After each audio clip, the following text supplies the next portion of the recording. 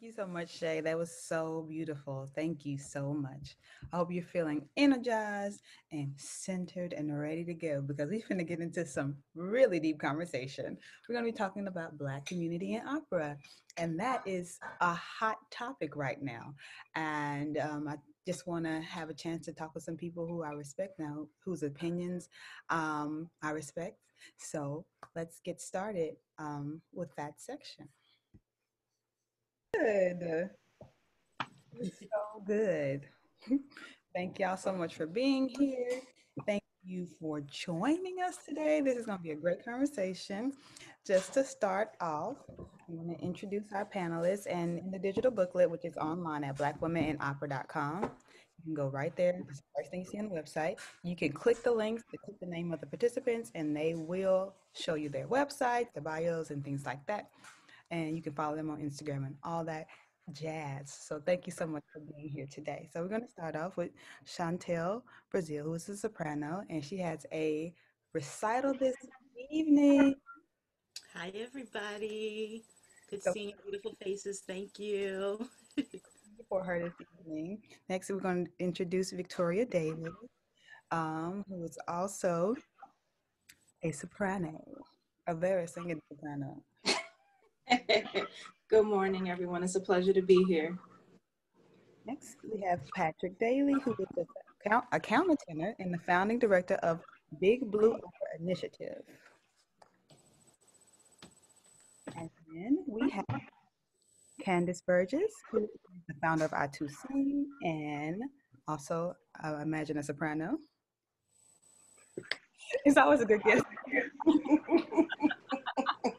You really can never go wrong. So I want to start off by talking about a little bit about how you discovered opera, how you discovered Black opera singing. So I'm going to start by saying, did you grow up with a strong sense of Black opera history, or how did you fall in love with opera? So we start off.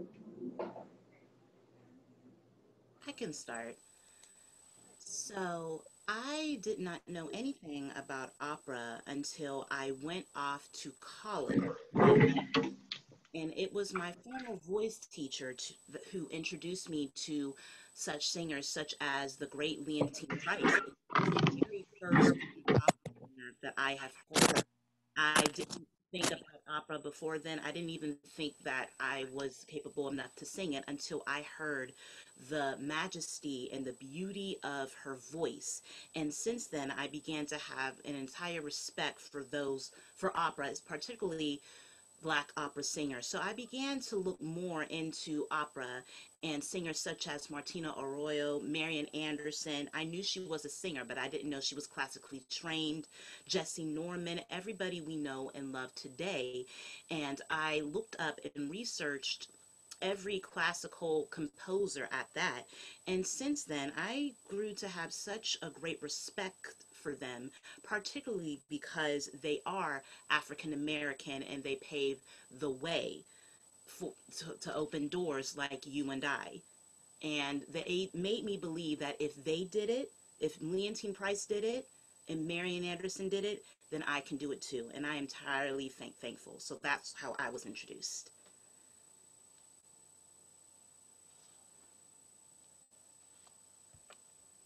Well, I'll go ahead and go. I'm trying to, let I'm all about amplifying the voices of Black women. So I was like, I mean, I really want y'all to go, but I'm gonna go ahead and like cut on in here.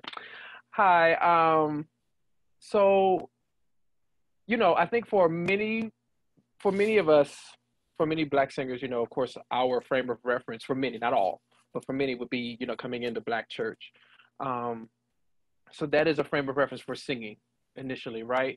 Um, I also will say for me, another reference that I was aware of early on was in like through PBS.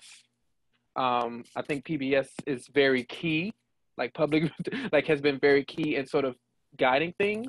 And then just coming up in a household where my parents, well, my mother particularly rather, is an educator. So knowing the power of the arts, being exposed to different things in the arts in the city of Nashville, where I'm from, was key as well. The other thing that's very key, and it's not necessarily, and again, this isn't opera specific, but it leads us down that path. I'm also very much, you know, geared and reared within a very strong HBCU community here in Nashville. My parents went to Tennessee A&I. Started out A&I, did in Tennessee State. My home church is in front of the school. I'm still a member, still serving there. Fisk is down the street, Meharry, American Baptist College on the other side. So there's a lot of that around. And my impetus to even study voice was because I wanted to be a Jubilee singer. That was the whole point. It was like, I'm going to Fisk and being a Jubilee singer. Now, anything else came, like it became a different animal after a while, right? But so like the idea of opera specifically was not was sort, it was just, like I said, it was like an idea. It was just kind of abstract. We hear names, so I knew who Denise Graves was, I knew who Leontine Price was, I knew who Mary Anderson was, I knew who Paul Robeson was. I knew their names. I didn't necessarily know their full importance and their full impact. um and so that comes, again, this is for me, it's very much reared through HBCUs, but also Black community, because then I did the NAACP AXO, and I was in the Greater Rare Prize for Sacred Music through Negro Spiritual Scholarship Foundation and some other things that was like, oh, you didn't know about all of these people, or you didn't know what, and I, what singing is, what Black opera singing is, what the relationship to um, Black singers, HBCUs, and the Negro spirituals is. Let me show you. And like having all these people being able to tie that in. So it comes, with little seeds. Like Karen Hunter on her show, the Karen Hunter show, always talks about breadcrumbs. And it was these breadcrumbs that were essentially established, that dotted along the way, that I picked up and led to something else. So that's where it is rooted for me. If you don't mind, I just want to pick up after you, Patrick. Um, I was introduced to opera in a similar way. I grew up going to different classical shows. My mom would take me to ballet. She'd take me to the symphony. She would take me things like that. But I never went to the opera. And I think in part because she wasn't really exposed to opera as a child. So my exposure for opera was in school. So I would see different videos my teacher would put on of people singing opera, see it on TV, hear it on the radio. And I never really thought that that was a possibility for me. I thought, I just want to sing pop, I just want to sing gospel. And funny enough, in my church, there were some like classical singers, so I kind of heard the sound, but not quite all the way. It became a real thing to me probably in 6th grade. In 6th grade, I decided I was tired with the voice lessons I was having, and I wanted to learn how to sing opera. So I started out with art songs. I continued with art songs through going into high school. And along the way, I had a teacher who was interested in Black composers. So she introduced me to Margaret Bonds and Leontine Price and all those great, great, great singers.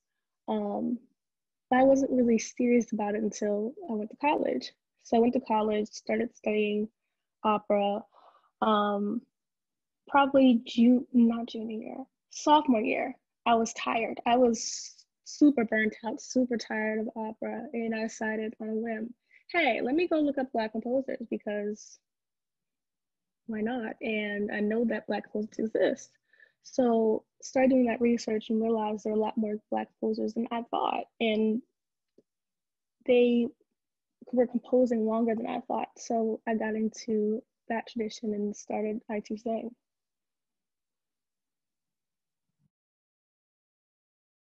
Well, I guess it's my turn. Interestingly enough, classical music has always been in my life in some shape, form, or fashion. It's kind of a compilation of everyone's journey. I grew up with it in my house. My mother loved Beethoven's piano sonatas. It was the only thing I could fall asleep to as a baby. I personally started my journey with music in the Baptist Church in DC. And interestingly enough, Patrick, when you were talking, and Candace, when you were speaking, it kind of took me back to when I was younger and I would hear the old women with the woo, but you didn't know what that was, right? So it was like, oh, I kind of already know what this operatic sound is, but I didn't recognize it as what it was, because I just thought it was, everybody knows that's kind of like a power move with Black women in the church. When you could do that, there's always that one who comes in, holds the note, okay? So I always grew up with it. My first introduction to a sort of classical sound was through The Sound of Music, which was one of my all-time favorites. It still is. The music is fabulous. The golden era of Broadway and musicals. Seeing Leontine Price's commercial for, I think, the Negro College Fund. And I knew the sound was pretty. It was something I'd heard. My grandmother kind of sounded like her. She was a very high soprano, very short high soprano. Kind of makes sense. But so I grew up with it in my ear, but I was just like, okay, sis, whatever. And it wasn't until I got to high school. I went to a performing arts high school in DC, and he made me sing Caro Mio Ben. And he told me, my teacher, his name was Edward Jackson, God rest his soul. He one day put me aside and he was like, you know, you can do this. And I was like, yeah, I want to, but I'm not doing this. Like, I don't know anyone who really looks like me. Leontine is kind of the GOAT, Madam Price. So it was kind of like, she's over there, but I'm all the way over there. So there was no, correlation. And he charged me with an assignment. I'll never forget it. He told me, I want you to go home and I want you to research. He had all of these Black famous opera singers, but of course, the Jesse Normans, the Kathleens, the Riri Grist, Paul Robeson, all of the people who we look at and be like, I just want to kiss you and behold you. And he charged me, he said, I want you to go home, because this is when internet was out, and say, type in Black opera singers and just listen to their sounds. And there was one video in particular that I came across, and it was Jesse Norman at Carnegie Hall in this fabulous purple dress with this gorgeous big natural hair singing Dish Korahala. And she was thick and tall, and I watched this woman command, I think it was like 120 people in an orchestra. And I watched her bunny hop. I watched her slow walk and like float on air. I watched all of it and I was like, oh my gosh, this Black woman who's thick like me, who's dark skinned like me, who has this sound where in choir, I will be told to shut up because I'm too loud, like me, okay, period,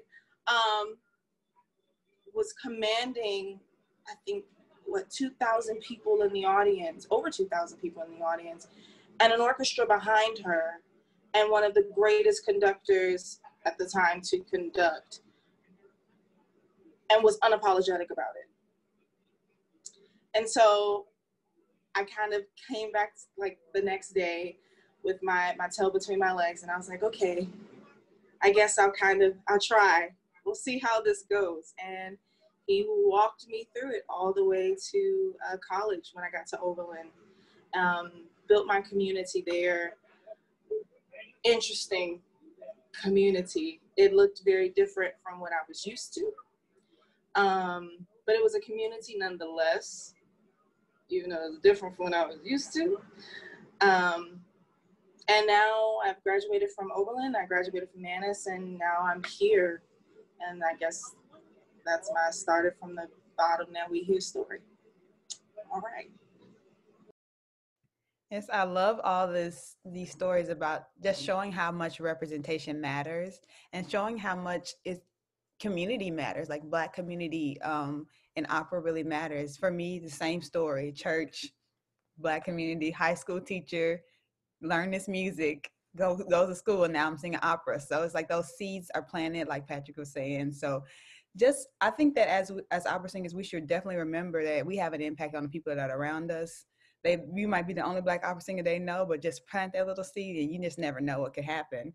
So I love all this conversation. So as we're talking about how representation matters so much, how do we hold these opera companies accountable for what they say they're going to do? Because things are coming back.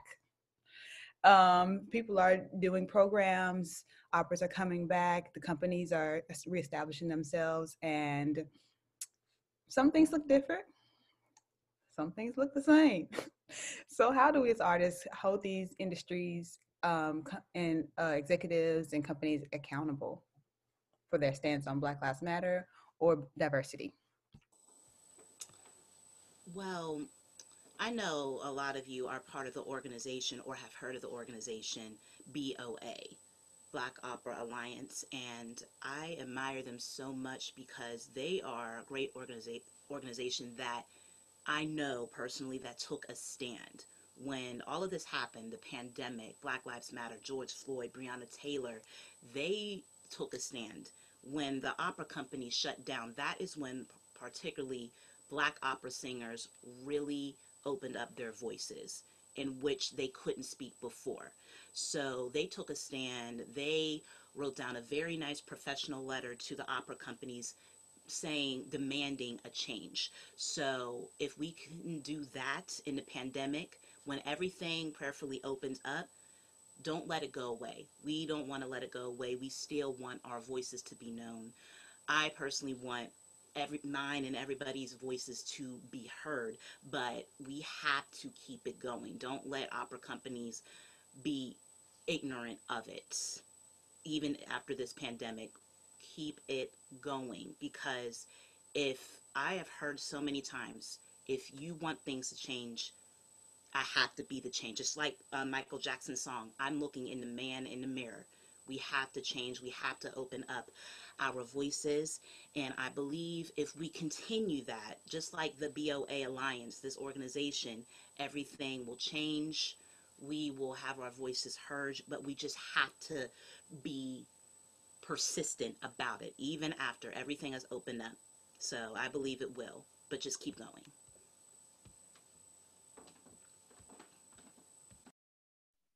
I concur. I work with BOA as well. I'm a member. Just a little plug, sign petition. If you feel led, donate. Follow us. We have some stuff coming up, and we're trying to continue pushing. And we also have some good big news coming up, so stay tuned for that. In addition to BOA, I think making sure in your own work that you reach back and help other singers and help younger singers so that they can see that, oh, there's somebody that looks like me that's doing this, that cares about me, that wants me to do well, that wants our people to do well.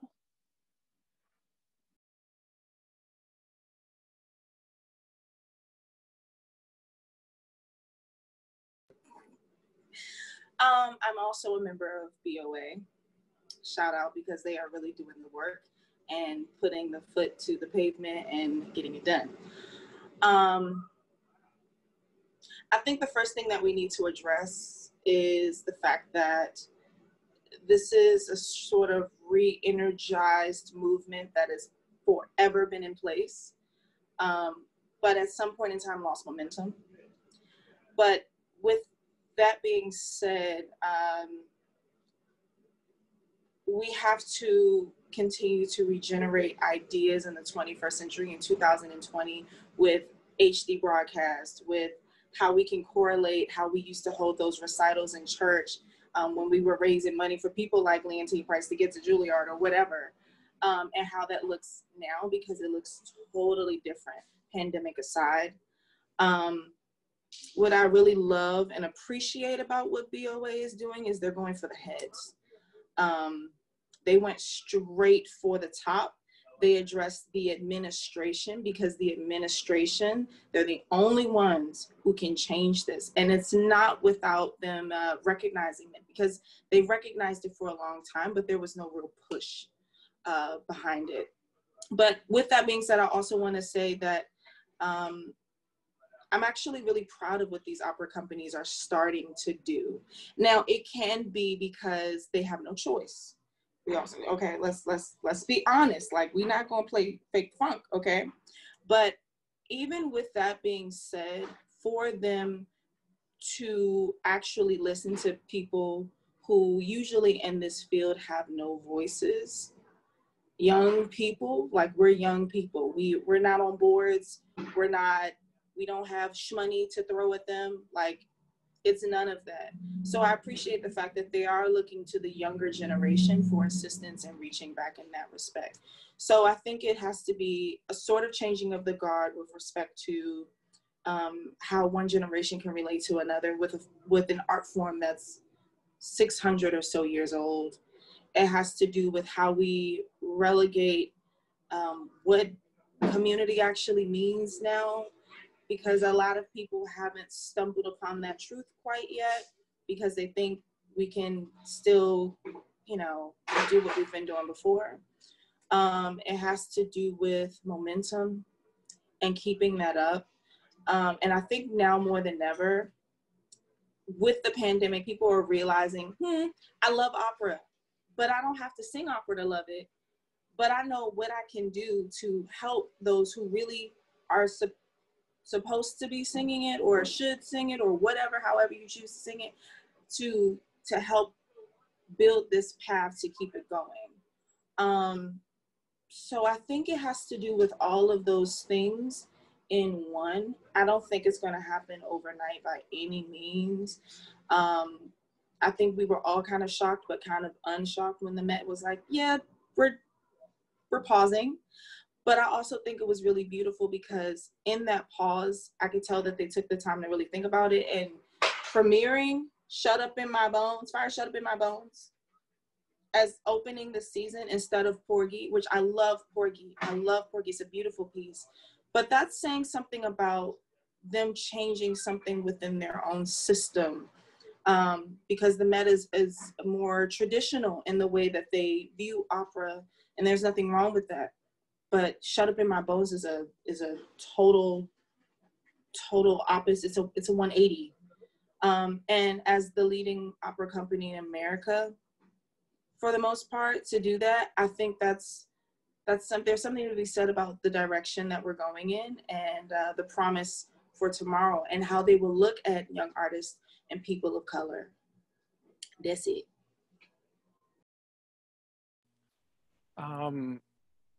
I've thoroughly enjoyed what everyone has said. I definitely agree.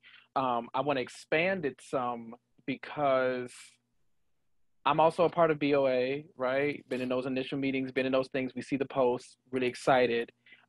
Glad to be doing the work. I think that we are a people who can do multiple things at once. It is also evident by even whom we have here, how this is even going on, right? And we can also have multiple goals. We are not monolithic. I have come to a place personally that white spaces are not my primary goal. They're not my primary pinnacle of success. They do not affirm me. They are not they can, it's like, it's nice if there are white spaces that do, but I do not make that my be all end all. We have had as a people within our communities, we talked about what happened in church. We talk about these things, right? And that's beautiful, because I'm grateful for it. I am the great grandson of, I always like to say this, I'm the great grandson of Weston and Chief Sharecroppers. My Pearl and Daddy Fred Slocum. My Pearl lived to be 102. And my grandmother, who's 92, it was the high note soprano. I had a church that was, the first lady was a whole soprano. My high school voice teacher was a protege of William Warfield. Like, I come from that stock. I get it. Right? But one of the things that Mr. Krim, so if you ever see me on Instagram, you see me talk about the W. Krim Singers, aka Wakanda Chorale. We're named for Mr. Krim. Mr. Krim is my teacher, and he's still living. He still teaches at Tennessee State. And the thing is, the man with the Eastman, he went to all these places, but what he has done is has come to Nashville from living in St. Louis and all over, and been in Nashville for these years and has served this community. And the thing is, I have so many things to say. The thing about it is, like, what he did with us was he trained us to do multiple things. So we very much are in the bel canto, but we can literally do anything we want, right? And was always about giving us all of the tools to do all of the many things, not just as singers, but also as leaders, as conductors, as administrators. We did have a village around us, like all the way around. So the thing about it, I love what many of us are asking. We want to hold these companies accountable. Well, I'm gonna talk to that, and then I'm gonna talk to another thing. Holding them accountable, it's only gonna work if that is their real intention, because a lot of this is about looking good. A lot of this is about being able to say, you're not this, and we want to make it. And again, we got to sometimes look at some tangibles. You know, what are you doing? You know, because a lot of it, again, is about getting the people. I'm saying this is the thing. I'm on a couple of boards. I know Victoria said, you know, we don't have some money. I don't have some money either. Trust me, I don't. But I'm in Nashville. I'm one of the few Black people in Nashville that actually do this. Part of the reason why, and I'm going to be real. They know, because I've said it to them already. I said it to all these organizations. I have been in conversation on HBCU issues with Opera America for a couple of years now, at least for a year or two, however long. So listen, this has already been a thing, and I've already said it to them. So they already know. I said it to Nashville Opera. I've said it to Nashville Symphony. I'm on the board of Nashville Opera. No, I'm not on the board of Nashville Opera. I'm running a program for Nashville Opera right now that's in partnership with Tennessee State. I have said it to the Symphony. I'm on the Nashville Symphony's Artistic Planning Committee. I'm on the board of Alias Chamber Ensemble. I'm on the board of a couple of other organizations, of course, the founding director of the Big Blue Opera Initiatives at Tennessee State University. And I have told them very specifically, the goal for this is not to, I say this consistently, this is not to build your workforce. I'm not looking to build your workforce. What I am looking to do is ensure that we're getting the equitable information that when our students and our communities say that we want to have something, we can have it that is either inclusive of you, that works with you, that even goes into you, or that is purely our own. The thing is, and what is so funny, and I love being a singer, I love this art form. I'm a countertenor. I sing a lot of early music. I sing a lot of these things. I'm in conversation. There's a lot of stuff happening. And I'm with like white companies who have been very good to me. So I'm not, again, I'm just thinking at the whole spectrum and how we can really unpack some stuff, right? We have had a history. There was the National Negro Opera Company. There were all of these spaces. Our HBCUs were full schools of music. They were doing full-scale productions, full orchestra, they did it all. We've done this. We've been this. And some things happened along the way that when things opened up, oftentimes as a community, we said, well, that closes. But the thing is that for what we want to see in terms of our being the representation and the brilliance that is on the stage, there are models for it. Alvin Ailey American Dance Theater of Harlem, Philadelphia, Dallas Black, Atlanta Dance Connection, Urban Souls. That's in dance. Talk Theater. All these Black opera theater companies, Black theater, theater companies. I've just left out another Collage Dance Collective in Memphis. Shout out to them. No, like all these people. You got Black theater companies all over the country. And Black singers and Black opera and Black folks within opera are consistently sort of saying as a whole, hey, let us in, big companies. And it's like, if we're not doing, if someone, and the thing is, and this is a colleague of mine said this, and I'm going to tie it like this. A colleague of mine said this, who's not Black. I was singing with, well, I'll say the company. I was singing with Opera Louisiana in Baton Rouge. Wonderful company. They've been so good to me. Shout out to them. I wore this shirt when I did a panel with them.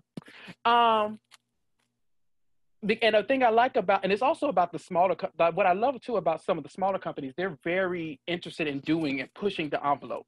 Even the production that we did, even at New Opera Louisiana, even at Shreveport and some other places, they've been interested in like doing some different things. And even in the rehearsal space, I felt affirmed. I was appreciative of that. I didn't necessarily expect it, but I was appreciative of that. But I had a colleague say, you know, you have to define your own you have to have your own definition of success. Is success singing in the big houses? Or success also singing what you like, when you like, how you like? And I was like, you know what, ma'am? Thank you. That changed my perspective. So now I'm like, whether or not I sing in the big houses, if I'm singing at this church, if I'm singing and consistently at this church, on this session, on this record, and you can see, actually, that has been my career. If I'm being around some of these luminaries, right, there is success. So it doesn't have to look like one thing. We also have models within the opera community. Shout out to Harlem Opera Theater. Harlem Opera Theater, Professor Gregory Hopkins put me on. How I got to sing and fill in for Victor Trent Cook was because of Gregory Hopkins and Harlem Opera Theater, and then George Faison. We did a show with his theater, Opera Creole, yes. We did a show with George Faison's theater, and George pulled me in, and then Victor and Rod and Thomas saw me and was like, oh, come on. It's been Black folks who put you on. We're going to put ourselves on first.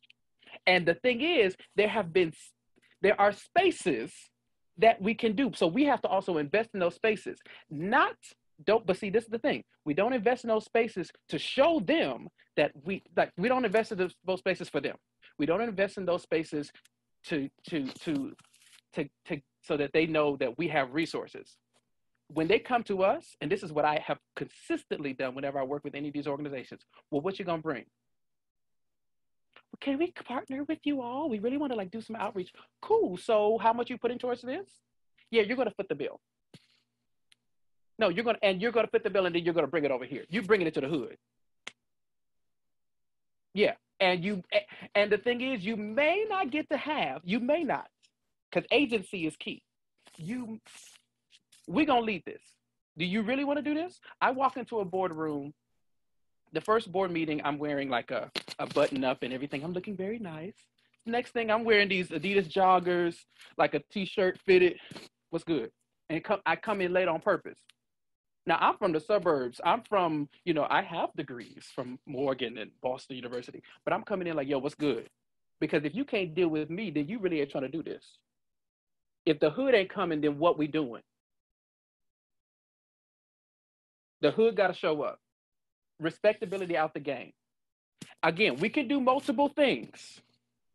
I love singing in the nice houses. I also love working for the hood.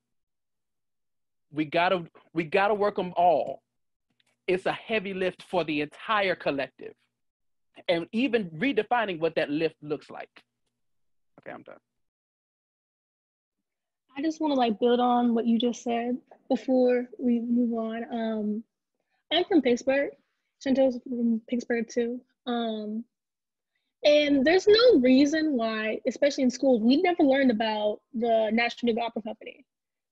Literally, the house where it was housed is 6 blocks from my house, something like that. I grew up at a church that was even closer. Church was right in the place where it's called is Homewood, so now currently a hood. But there's no reason why I should have learned about that. And to that point, I think that there's an accessibility problem to a certain extent with our stuff, like with Black-led opera company stuff. We don't know about it, especially the younger people don't know about it. They don't. I think we need to do better with outreach and our branding and our messaging so that we can recruit people and so people can see us, because we're out here in numbers, but we just, I don't know. Like, I think we just need to be better at outreach, be better at figuring out our messaging and branding, especially so we can get out there to those people and bring them into our communities. I absolutely agree with what Candace has said. She and I are both from Pittsburgh, and I can tell you how many Black young opera singers are here in this city, and they are not heard.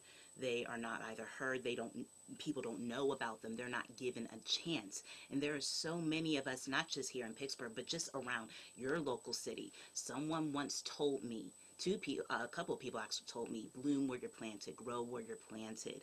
But how can I grow if I'm not heard? If many people who look like me are not heard? So, like Candace said, we have to find these singers and give them the opportunity to be heard. Have outreach. I know, listen, Renee, we know how I am when it comes to speaking, so I'm gonna behave. First of all, Patrick, child, you preaching. You done did a whole sermon. You wrote a whole new theology. Listen, I'm here for all of it. But are we allowed to raise questions? I know we supposed to be on time, but I'm trying. I'm really, because there's a fire shut up in my bones, like Jeremiah, all right? Chantal. I really want to go back to what Patrick said, because I thought it was really important about how actually all of what everyone has addressed, but in their own way, but specifically Patrick, because when you think about it, I don't think the issue or the root of the issue is community per se, because it's there. I mean, I live in Brooklyn. I live in New York. I like to call it the underground opera community. It is freaking massive. There are more people, specifically Black people, who sing opera in the New York City area than you would. I mean, we know that New York is a hub, but you would be surprised at how many people, when you look at them on the outside or whatever, they're like, yeah, I work in corporate America, but 7 p.m. and after, they're like, yeah, I'm singing Donna Anna and Don Giovanni with like Heartbeat Opera. I'm with Bronx Opera. I'm with Opera on Tap. I'm doing X, Y, and Z. So my question really is not necessarily how we can provide outreach, because these companies are there. There are a lot of smaller companies who are really doing the work. But my question is more so with us, how do we balance this career? How do we address the fact that there are people, I mean, not everybody's going to be a Leontine or a Shirley or a Kathleen, but with these communities that are already in place, how do we really acknowledge them? How do we keep them coming back to the smaller companies? Because believe it or not, a lot of these big companies are looking at the smaller companies and like, how in the world are you maintaining and not going in the red and living your best life and having full orchestras and going and having innovative sets, or having these composers come in and commission works for you, or having Sister Fannie Mae come from the church around the corner when I've been asking for 20 years to become a subscriber, and she gladly gives her money. Like, how do we work that? Because it's not for lack of talent.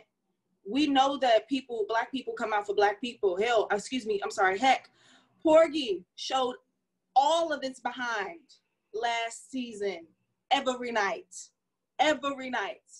Okay, First Lady and Bishops coming out in their Sunday's best, okay, with the fur, not the faux fur, the fur, okay.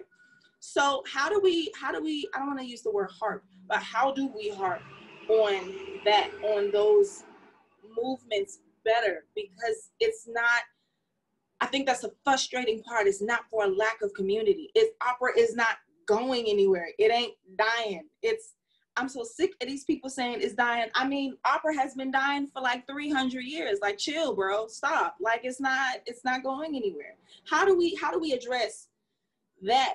And I love outreach. I love doing that stuff. I'm involved with Opera on Tap. I'm currently working with Opera Ebony right now, and a few other companies where those are huge components and huge pieces. And these kids are all the way into, you would be so surprised. Little Jimmy could tell you more about opera than probably Susan, okay?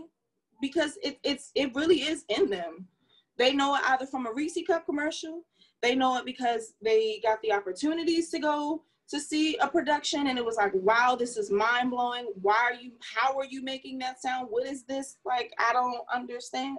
But like, how do we address that? Because like you said, I mean, I'm sorry, forgive me if I butcher the name. What is it? National Negro Opera Company in Pittsburgh? I just read about this the other day. There's a whole house that's still standing there that needs to be like a freaking monument of sorts, because it's the oldest opera company in the world for Black people. But it kind of just, it's so removed. It's so removed. It's in the cut. I think the building is past repair at this point. It's holding on to God's unchanging hand. But like, how do we address that? And I'm tired of the word of mouth thing too. When it comes to us learning about our history, that gets annoying as well. So how do we further even address that? And I'm gonna be quiet now. I think the disconnect in our histories is a very intentional tactic of white supremacy. You have to know that. And when we know that, then we have to address the problem, because there are certain things that are innate to our African bodies that we remember culturally, that are ways that we connect with each other that are not conducive to like the traditional trajectory of connection. So the traditional trajectory is a marketing strategy that is helpful to people who created it, and those people are not like us. So I think that we have to reach back into our bag and remember culturally what things are important to us, like community, building community in the church or building community in the neighborhood, having meaningful relationships with people, continuing to do the work that you're already doing, putting on programs and recitals where you can, building relationships with schools, building relationships with, I don't know, Girl Scout troops, or whatever you can do as a person, like just like remembering those cultural connections, like that are important to our African bodies, our Black bodies, because that is what's really going to bring that connection back, because that disconnect is so intentional. Can I add to that? I'm glad we're bringing up the ancestor organization of National Negro Opera Company. Also, shout out to Opera Ebony, Wayne, got my heart. You know, these are so important. I think, so Candace has just wrote in here. So one of the ways to kind of start this, and I think, okay, there are a couple of things to do. We gotta work a whole lot of things. Okay. See, I get excited. So representation and symbolism are one thing, but representation means nothing without accountability and, you know, intention. So it's what's the saying? A. Scott Bolden says it a lot on Roland Martin's show. You know, during the Obama administration, you know, he often says Black folks never left the inauguration, right? So everybody got excited, like, oh my God, Black president, woo! And it was like, okay, so where's the work? So even with our folks who are in position, you know, hey, push us too, push them too. Say, you know, Let's do that. And also, not only, so again, looking at the whole infrastructure, looking at the whole equity. So one of the things that I just wrote down in my notes, we got to, as a collective, and we'll work this out. This could be a BOA thing. This could be all the Black opera companies. This could be HBCUs, what have you. Let's talk about it. Let's put it in the universe, into the atmosphere, and let the ancestors and God work it out. A National Negro Opera Company heritage historic site, that has to be key. It has, like, that house needs to be redone, renovated, rebuilt, however you got to do it.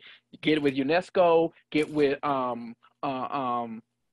you know, the whatever those governing bodies, get with the government because they owe us, get with all of these folks, and then all of us put our money into it too, because part of it is also saying that we're investing in our own. I don't care what you give, and I'm gonna say this because when we started the Big Blue Opera Initiatives, we had no money. When I started the Burley Festival, I had no money whatsoever. Okay, it was just me and my mama and a few people. And all I did was just ask some people to give. I looked up a couple of years later and I found out how much we actually had in that Burley Festival account, in that big BWI account. And I said, oh, this is after folks are giving mostly 20, 50, 40, 80, 100, a few, maybe a few give 1,000. But little makes much. It all adds up. So that's one thing that can be a tangible piece of what we want to see, not only for a business perspective, but also as a point of remembrance, to remember and to also help lead us forward. Because it's also, that's a part of Sankofa as well. You know, looking back to see what we have done to move forward. The other side is when we are collaborating with these folks. Again, I think a lot of it is going to be going back. Somebody had put it in the chat. That money piece is going to be key.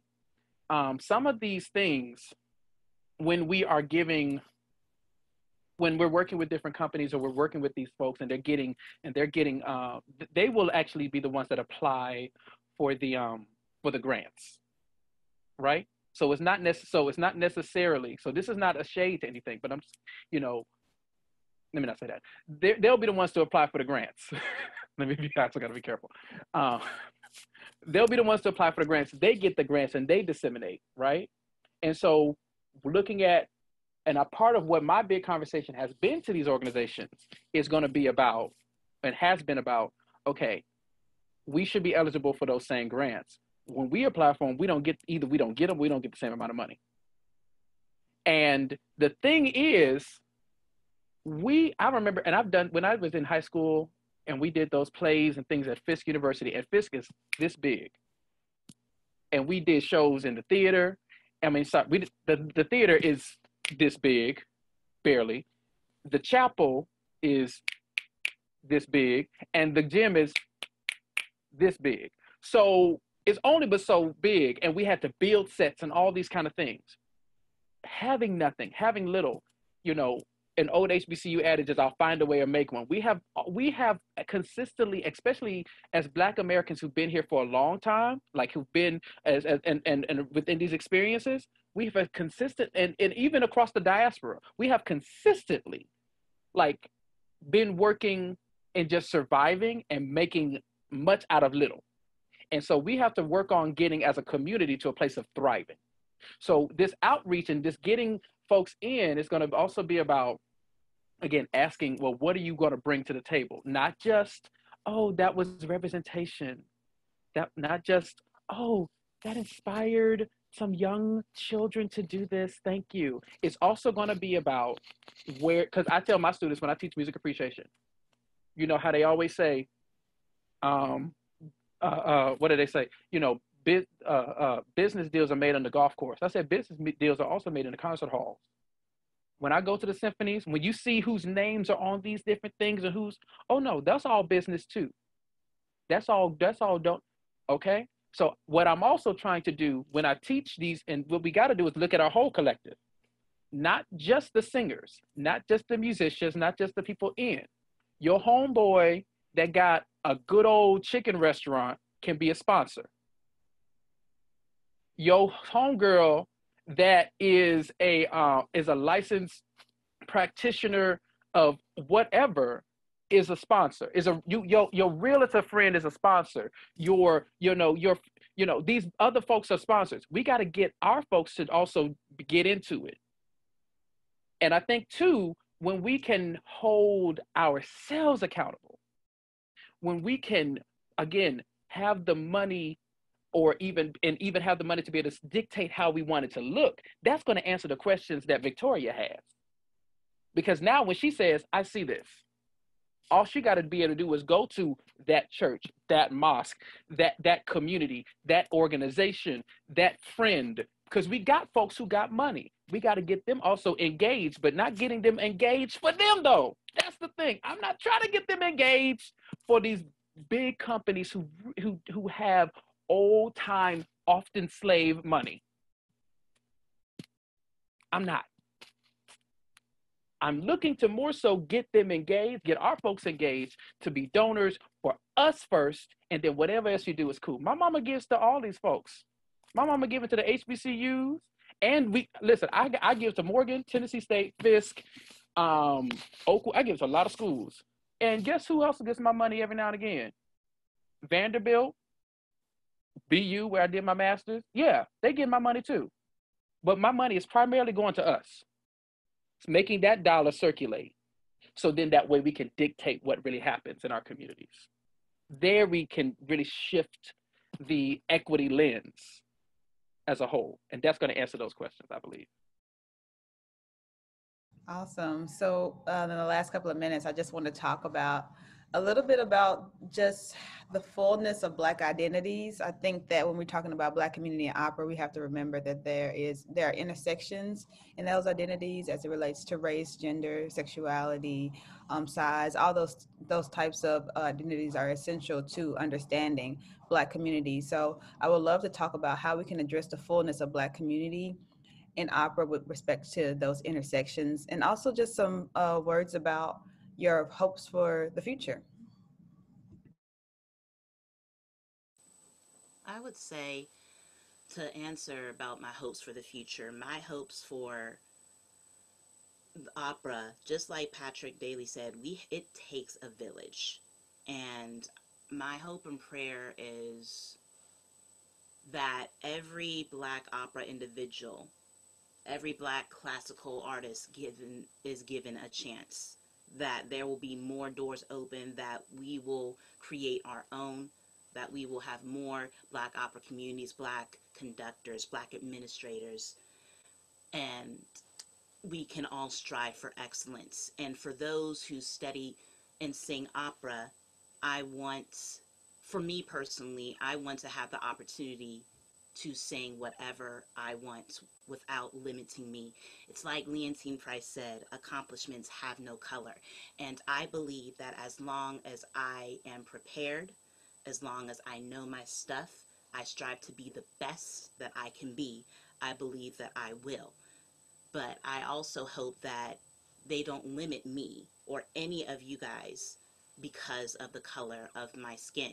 Now, granted, singing in Porgy and Bess at the Met has helped me grow as a person tremendously, and I'm so thankful that I had the opportunity to sing in Porgy and Bess, because I have been around so many talented people, cast and ensemble alike, who has, and their rich voices. The first time we open our mouths to sing, it's like the voices of heaven came up on that stage, and I believe we were a sign of hope. However, I don't just want to be limited in Porgy and Bess or Aida. As much as I love them, I don't want to be the only opera that I sing. I want to be someday sing Mimi or Liu or Countessa, anything that I want, because I'm Chantal. I am my voice. People can hear me, listen to me, not seeing the color of my skin. But granted, I am proud to be African American. I have so much love. I have so much support, not only support from my family, but Candace and I are also in this group called Opera Diva Slayers. And we support, uplift, encourage each other. Our mentor is Dr. Tiffany Jackson, and each Friday night she invites such mentors and such opera singers such as George Shirley and Morris Robinson that spoke to us to guide us. I want that to keep going, so that way there can be doors open for us. But that is my hope, and I believe if we push to that, if I can be the best that I can be, then it will happen. So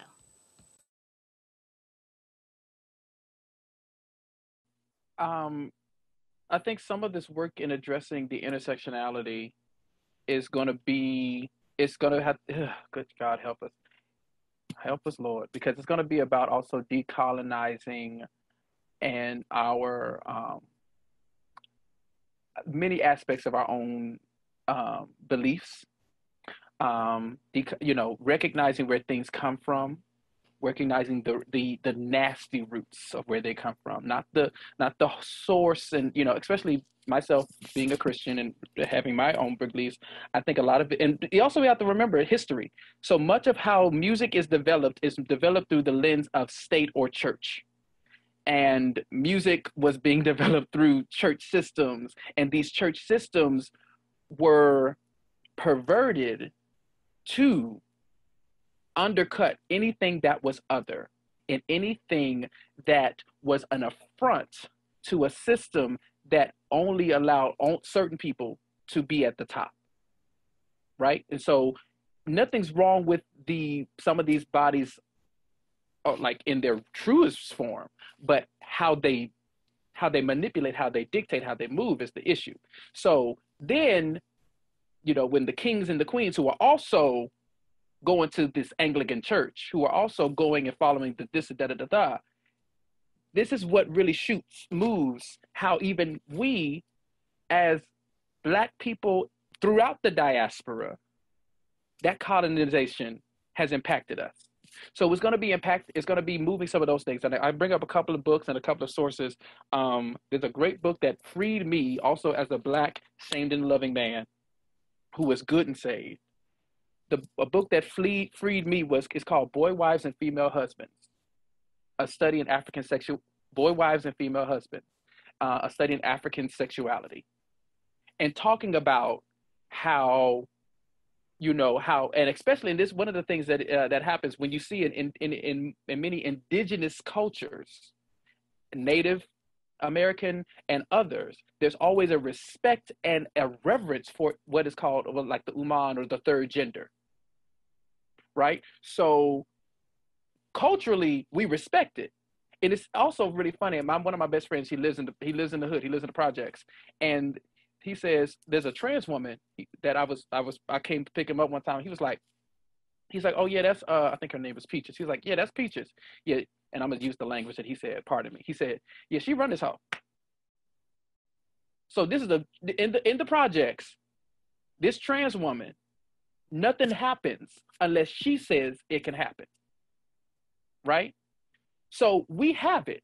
We may not use the same language because he used some language that was not the current terms, but she runs it. So we also have to understand culturally things and like kind of decolonize all of those things so all of our people are whole. So that Boy, Wives, Female Husbands freed me. Another book is right here, Flaming the Peculiar Theopolitics of Black Male Gospel Performance, by Dr. Alicia Lola Jones, musicologist, ethnomusicologist, who is also an Oberlin alum, a Duke Ellington alum. Check out chapter 2, I'm in it. But I'm bringing her up because she's doing work around, again, this is around Black men primarily who are in these different spaces and how we comport within our own spaces, right? The book is about how we comport in our own spaces, not just there. So when we fix us, when we deal with us, then we can move out. And I also want to shout out the Black Opera Research Network. That's a fairly new organization as well. So yeah, this is all of this stuff out here. We got to really decolonize some things for ourselves. Some of this is going to be some internal and communal work as we also push these other people to say, see us, see us, but also can we see ourselves? Let's break some things down. And so that's going to be some deep meditation. I'm glad we did that. That's going to be some deep decolonizing work. That's going to be some deep staying on your face and being mad at this and being mad at that. It's going to take a lot of work. But, You know, and I think that those things, as I close to go towards the future, and I'm not going to say nothing else, hopefully, those things will help lead us to that bright future that gives us the equity and because it's about the agency to be able to move how we want. We want to be able to I want to go over here and not feel a problem. I want to go over here and not feel a problem. It sounds utopian. Why can't we reimagine it as utopian? Who can say I'm a dreamer? Maybe I am, but we can do this. That's why we're on this ball called Earth, to keep figuring these things out.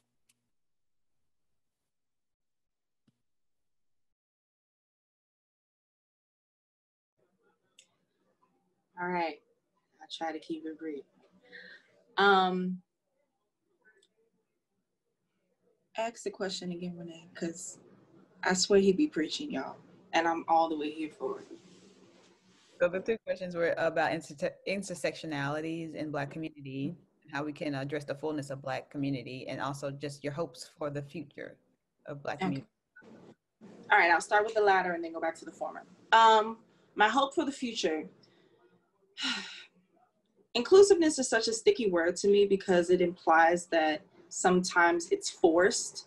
And I don't like that. If I have to force myself into your space, then I don't need to be there because there's going to be uncomfortability regardless. So that's not my hope for the future. My hope for the future is for people to, I guess the word for me would be progression. Constant progression. A lot of introspection has happened during the course of this pandemic that people would not otherwise have if they continue with their daily lives, because unfortunately we live in a capitalist society where we are constantly pushed to work. Like, even the way that we think, our existence, unless you work really, really hard and you're really introspective, is surrounded by what you do, what you own, what you have in your account, if you're married or not, if you have kids or not. I don't think if this pandemic, that's why I always say that it was a God thing. And pardon me if that offends anybody, if you identify with that as universe or spirit. For me, I identify as Christian, so I call him God.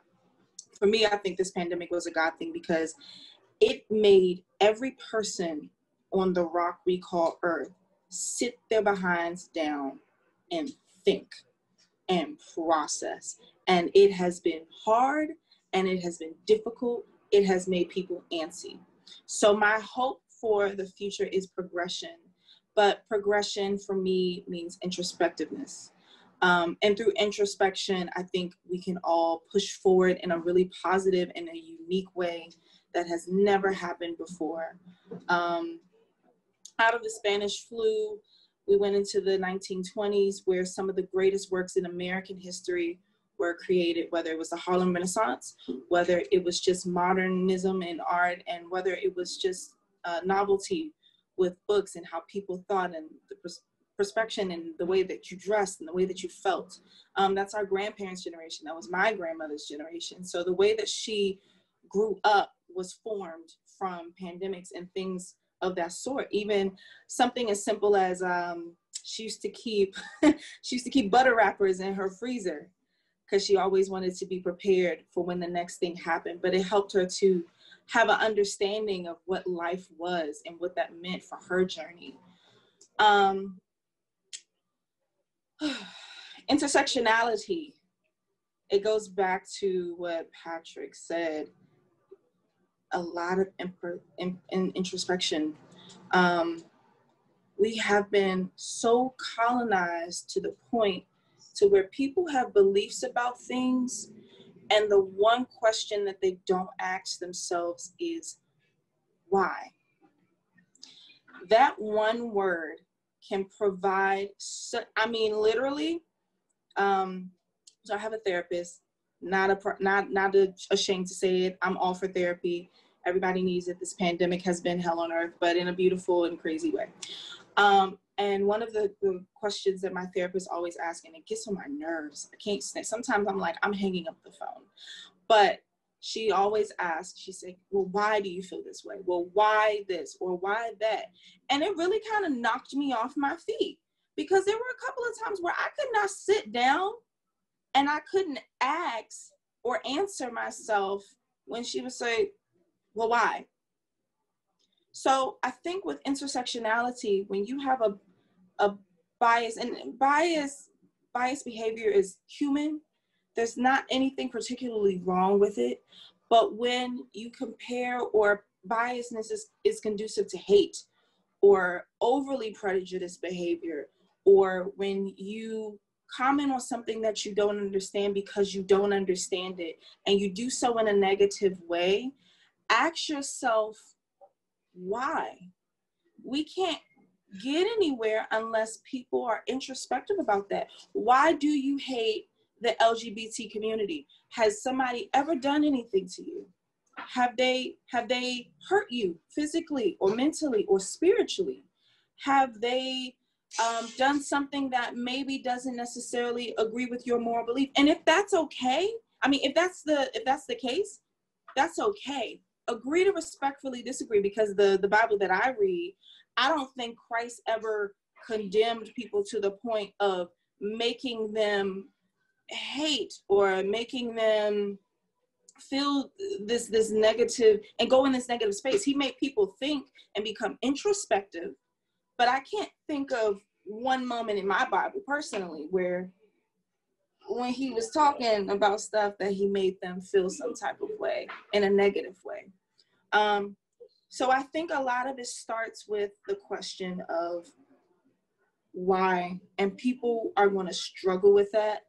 It's going to be the hardest thing that some people have ever done or experienced, because sometimes why doesn't have a black and white answer. Sometimes it's taupe, sometimes it's heather gray, but you have to sit with yourself and really figure that out. And until we do, as a community, as a people, as artists, and artists are some of the most intelligent and creative people that I know, but artists are also some of the people who have the most hangups, because there's so much creativity, there's so much going on in your mind. The way we process is completely different. But until we ask those questions of ourselves, because you can't affirm in a community when you haven't sat with yourself and understood yourself as now. Like 27-year-old Victoria, I have to learn to understand, because she's different from 26-year-old Victoria. 26-year-old Victoria, in the way that 27-year-old Victoria will see things in life, is going to be different because of experience and growth. So I think with intersectionality, I think we need to really evaluate that. And perspective, another huge part of it is just perspective. The way that you grew up, the way that someone else grew up, they're totally different, but it doesn't make it any less valid or any less important or any less right or wrong. So I think once we do that, it's going to take a lot of mental work, and maybe a lot of physical work too, who knows? But it's going to start with the mental for me. So I think that's how we would address it. And I'm shut up. No problem. Thank you so much. So we have quite a few questions, but we don't have a lot of time. So I'm going to ask this one: how do you recommend fighting for your Blackness in academic setting, specifically as it relates to a person who is the only Black singer in their school or in their university? How do you do that when you don't have much support from your peers or faculty? And how do you do that without being tokenized? I can answer that. So what I did when the whole Black Lives Matter and the George Floyd thing was, my school really opened up about that. And I personally wrote a statement about how I feel that although I absolutely love my school, I would love to see more qualified Black voice students, Black voice instructors to come into the room and teach us, do Black opera seminars, talk about the history of past, present, and even future Black opera singers for the matter. But of course, they need to be qualified and capable of doing the work, which I know that they can. But these were just my ideas, because I remember when I first started graduate school, I looked up and researched more of these classical singers that I didn't know about. And I shared them on social media, and I even shared them to my school so that way people are aware of it. So I feel like if I take that first step, people will possibly consider that. And also, I am one thing that if I don't even get the support, I will still be the best that I can be anyway. I can still do the work. I can still be my authentic, proud self and not even know it. Focus on the craft, focus on what I love to do. And if it's meant to be, which I know it will be, the rest will flow. But that's what I highly recommend. Reach out to your local schools, reach out to your local communities. If you are in school, then I recommend writing a statement or talking to somebody you trust and who you would know would listen, to have these teachers, have these Black qualified voice instructors to teach about the history and rep that we can sing alike, spirituals, arias, art songs, and talk about singers who have done that. So hope it helps. Also, I have some really quick to cut in. I think reaching out to different organizations too, they could be very helpful in that work. And a lot of times that they're more than willing to help advocate for you. Some groups that I've found helpful in my journey, African American Art Song Alliance, I found a lot of community and started building my network through them. Kappa, see, they have given a lot of young singers opportunities. I haven't personally been able to partake, but I've seen their work and they really are doing the work. Facebook group, Classical Singers of Color and Support Group, that's been very helpful. It takes you through the steps of applying and picking your rep, building even your 7 arias that you can shop around. So yeah.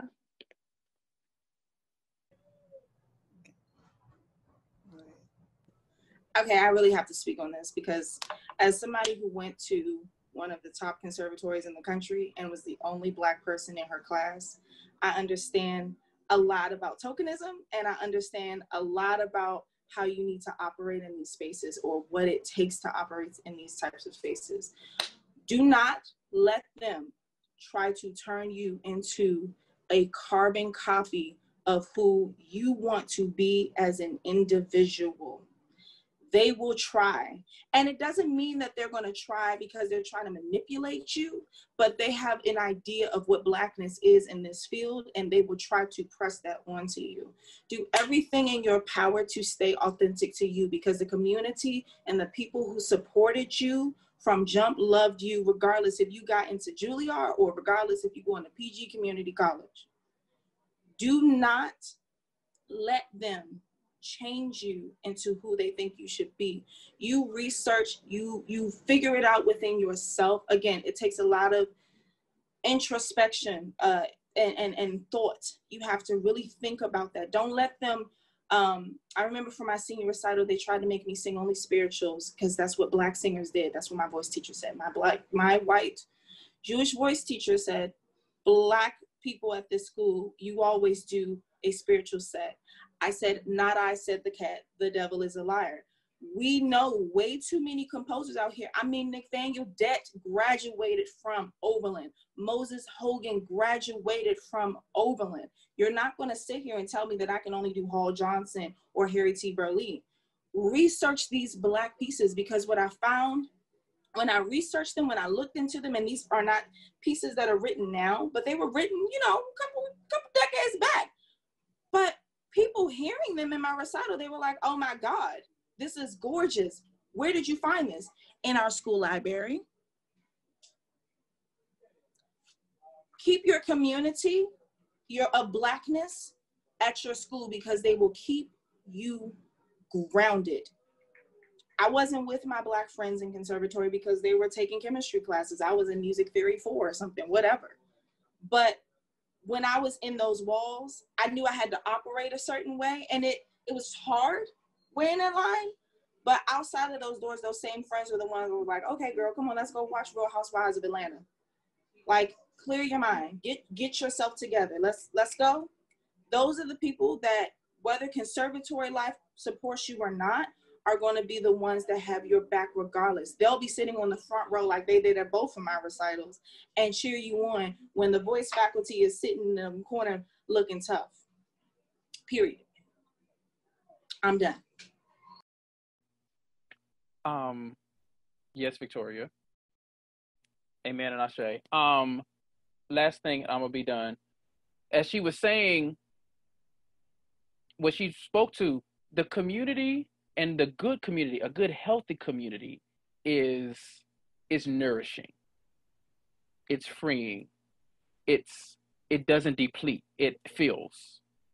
It affirms, right? And so for those who are in those spaces, I understand. I although I went to an HBCU, my master's is from BU, and there were like maybe 4 of us. And when I got to BU, I was the black guy because I wasn't afraid to say, well, this is what, black folks in my experience do. And I'm like, are you the black? They said this to my best friend who's also black and was like, that's just kind of like the black guy, right? Yeah, I'm calling y'all out. Yeah. And I'm not ashamed to be the black guy. Now, the other side is that's my mantle. I'm not ashamed to, or not ashamed. I'm not worried about taking those things on and carrying on a certain load. But other folks, you don't got to do that. You don't have to be the token. You don't have to be the voice. You have the agency to do other things. Also, building community outside. If your school got D9, if your school got a Black Student Government Association, if your school got all these other things, do that. Also, where's your spiritual or faith or community-based thing? Yo, just go hang out at the coffee shop in the other part of town. Go down to, if your school is near an HBCU, go to homecoming, kick it. We there. We're not like, come on, see us. Like, I have taken in many a kid from Vanderbilt and Belmont. They are in Wakanda Corral too, right? It's about the community. It's about bringing us all together. You can find that affirmation. And sometimes the thing is, like, the school is going to try to do some certain things. You go ahead and you facilitate yourself and say, you know what? Yeah, I'm also kind of keeping my head down and just kind of getting through this. I'm going to say no to this. I'm going to say yes to this. I'm going to do what I got to do. But guess what? When I finish out of here, I know your secrets. I know your tools. I know how you think now. Boom. We out. That's it. I love everything that everybody said. That was so great. Thank you so, so much. I just want you guys to remember that you are part of a long line, a long legacy of phenomenal opera singers. So if you remember that, they'll give you power, and I hope that will strengthen you on your journey. Thank you so much to the panelists. I'll give y'all 1 second, 2 seconds to say your name, where people can find you, things like that. You can also drop that in the chat. 2 seconds because we got to move on. But that'll be my last thing. But also, just thank you so much. This discussion was so beautiful. Thank you to everybody who participated and asked questions. Get your questions ready for the next couple of seminars. And we just wanted you to tell you like your name, where people can find you on Instagram, all that kind of stuff. And you can also drop it in the chat.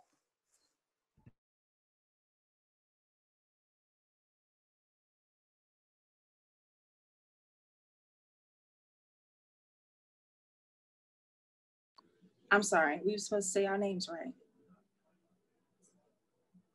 Renee. Oh yeah. Say where people can find you really quickly, and then drop it in the chat, and we'll move on to the next thing.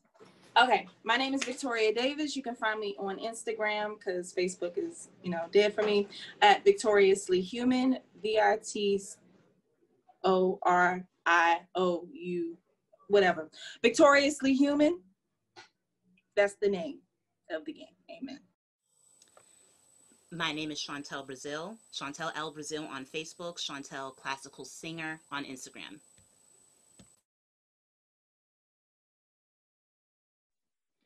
You can find me at Facebook, Instagram, Twitter. My program, I Choose Sing. It's I_2_sing_black BLK. I'll put in the chat. And my personal music page is Magnolia, weird name, mag.nol.ia, I believe. I'll put that in the chat as well. I'm typing up everything, but like follow me. I'm at Patrick Dailey on most at Patrick Dailey CT on mostly everything. Also and yeah, follow my fan page, Patrick Dailey Countertenor. Yeah, also follow and search for Big Blue Opera Initiatives at Tennessee State. Definitely on Facebook and Twitter. We don't have an IG. And then follow look up for W Crim Singers, aka Wakanda Chorale. On IG, it's W Crim Singers of Wakanda, and on Twitter, it's W Crim Singers. On Facebook, it is W Crim Singers, aka Wakanda Chorale. So just follow us. We got a lot of stuff happening.